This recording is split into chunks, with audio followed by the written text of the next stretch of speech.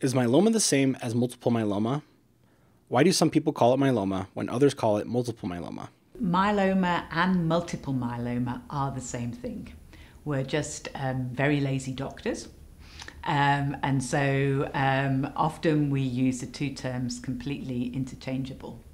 I think one of the important things is actually the multiple part of multiple myeloma, because it really explains why so many patients are different. No single patient's myeloma is the same, and that's the important bit about the multiple myeloma.